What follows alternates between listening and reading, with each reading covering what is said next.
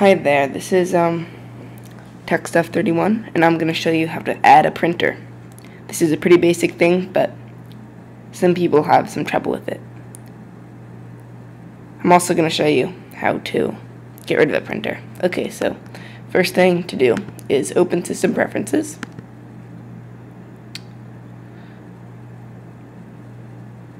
Okay. It's pretty basic. You go to Printers and Scanners. Okay, and this bar is very important. Yours may or may not be locked depending on your settings. So if it's locked, just go and enter your name and password.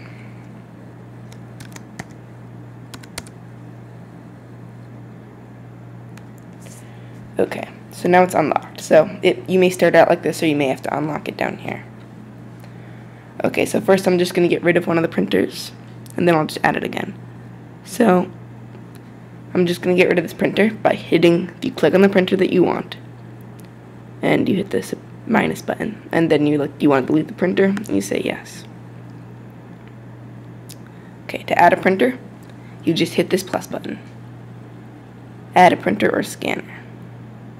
Okay, and here is a list of printers on your network. And this is my printer right here. And it gets all the information about it right here. You can enter a location if you like. Mine's in the attic.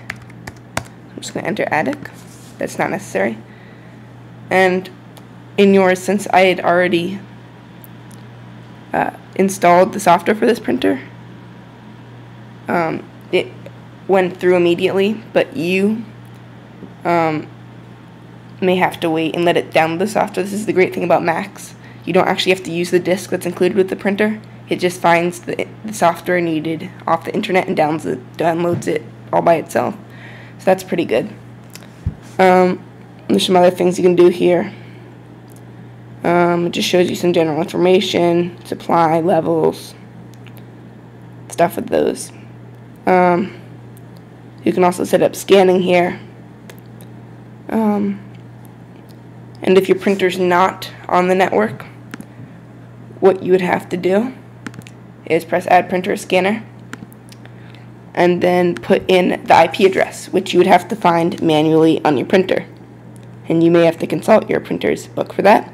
Then just enter the IP address with the dots. It's very important. Press Add, and it would do the same thing. Okay. Thank you. Hope you like, comment, and subscribe. If you have any questions or troubles, just comment below.